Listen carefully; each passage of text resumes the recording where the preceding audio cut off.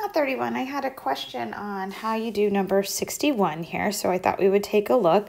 So they give you this cost function, and they say the cost in dollars of making X items is given by this function. So let's just get a couple of things under our belt. Let me scooch this up a bit. So here we go. So C, right, that's our dependent variable. That's like our Y variable, but this is cost. And I'm going to assume that it's in dollars because they said it's in dollars. And X is our independent variable like it usually is. And this is just the number of items that we've made, right? So number of items made. So if we take a look at our cost function, it's basically the slope of a line because you can see this is of the form y equals mx plus b. Right, so I see my y-intercept here at 500. I see my slope of 10. If you wanted to interpret the slope, you can think of 10 as the number 10 over 1, and the units are dollars per item, right? Because we have the x variable down here in the denominator, right? And we have the y variable up in the numerator, and we just said the y units are dollars, and the x units are the number of items made. So just taking a quick unit analysis, right? If I just look at the units here, this is telling me for every, let me change pens here, for every one item made, it's going to cost me $10 more. So that's just, before I even get going, taking a look at what this means. But part A says, figure out what the fixed cost for this item is. And fixed cost means I'm not making anything, right? I'm making 0 items, but I still have to put out some money. And maybe fixed costs are like rent or insurance or something like that. But when they talk about fixed cost, again, there's an implication here that X is equal to 0. All right, so no items are being made, but I still have to spend money. So you see me, and let me erase this just a little bit. So you see me going ahead and I put in 0 for X and I substitute that and I find a Y value, or really technically a C value of 500. So that's where I'm getting that the fixed cost is 500. And for part B, they say, what's the cost of making 25 items? Well, again, 25 items, if you look at that, that is an X value.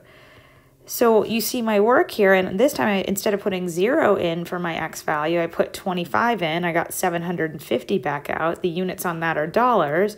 And that's why you see that solution there saying the cost of making 25 items is $750.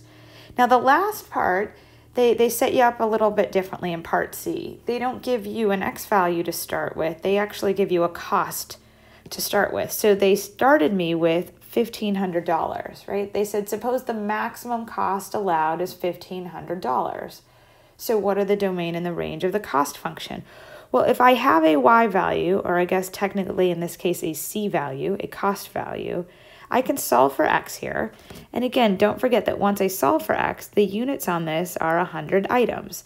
Right? So if I make 100 items, it's going to cost me $1,500.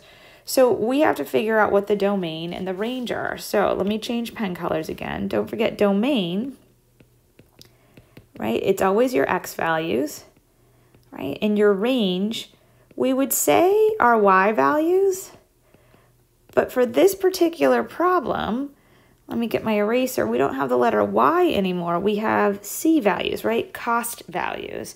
So let's see what our possible X values are. So if my max budget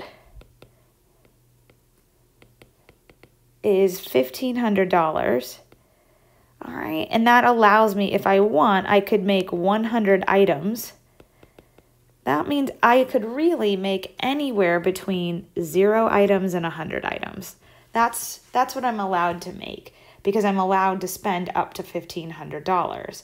And keep in mind, we've already mapped this out. If you make 0 items, that's going to cost you $500. And if you make 100 items, that's going to cost you $1,500, which is why I have those values for my domain, 0 to 100, and for my range, 500 to 1,500. And keep in mind, right, the units on this are numbers of items. And the units on this little bad boy are dollars. All right, so that's how we do 61. Thanks so much, guys. Bye.